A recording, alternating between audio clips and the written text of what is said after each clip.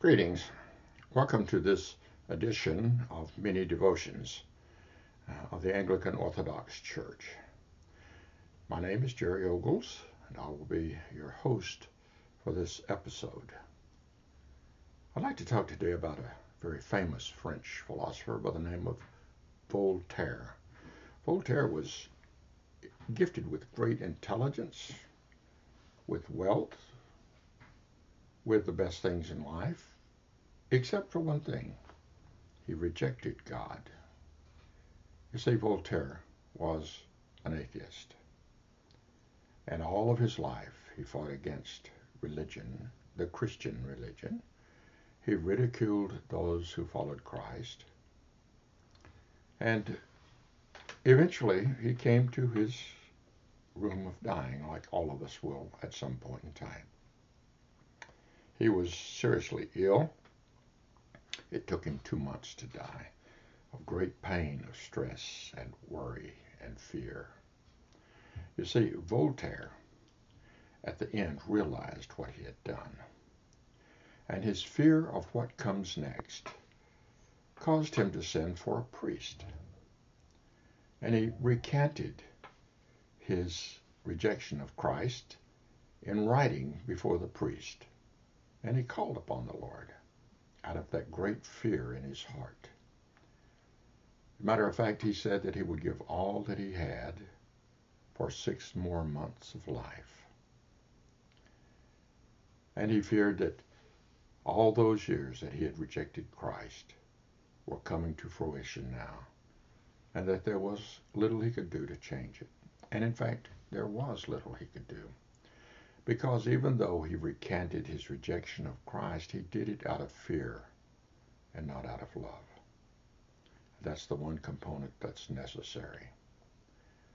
His death was tragic.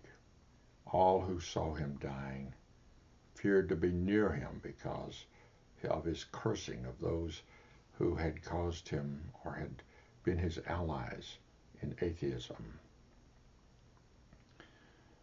His own nurse said that she hoped that she would never see another case of a person dying without God. Well, he did. He died without God. Even though he had verbally recanted, he did it not out of love, but out of fear.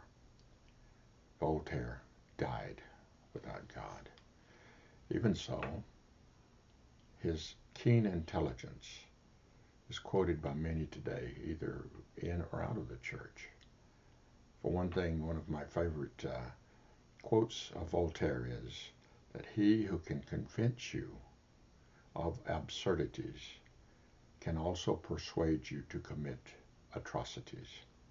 We see that happening even in our day, as we see thousands in New York and Washington and Los Angeles celebrating the massacre of men, women, children, the rape of women, the beheading of babies by the Hamas in southern Israel.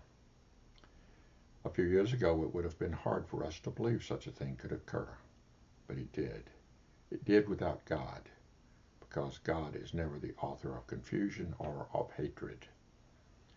So let's take a lesson from Voltaire while we are young and able to make a commitment to God.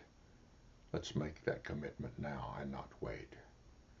2 Corinthians 6, I believe it's 6:10, tells us